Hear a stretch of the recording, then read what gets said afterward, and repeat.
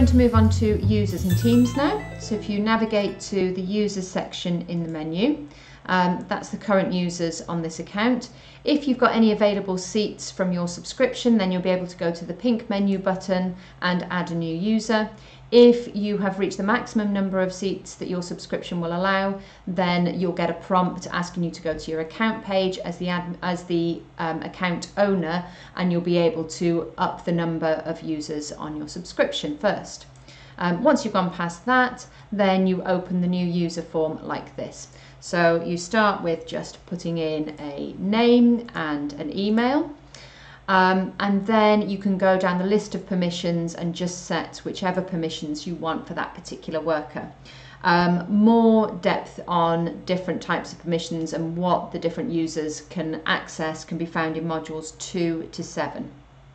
So I'm not going to go through that all now.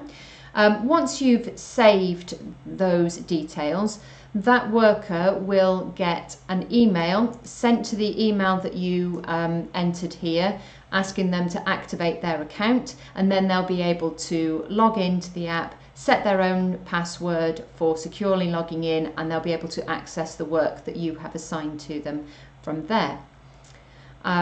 Sorry, I meant to do one more thing.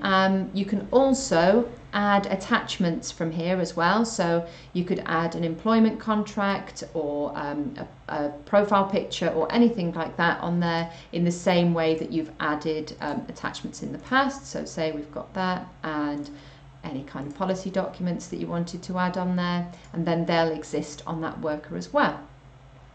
In addition to this, if you've got anybody with admin rights and up, so admins and owners, you can also select the push notifications that you've got enabled from here as well. So if you click into here, these are all of the ones that are available, and you can just deselect any that you don't want those particular users to see.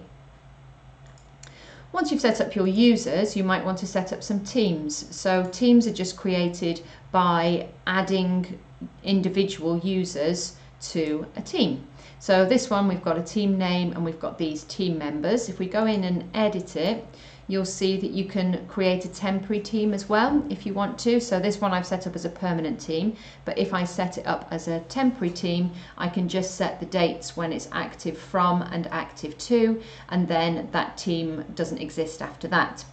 All of the users that are assigned to a particular team get the work that's assigned to that team in their My Work section and on their day pilot as well.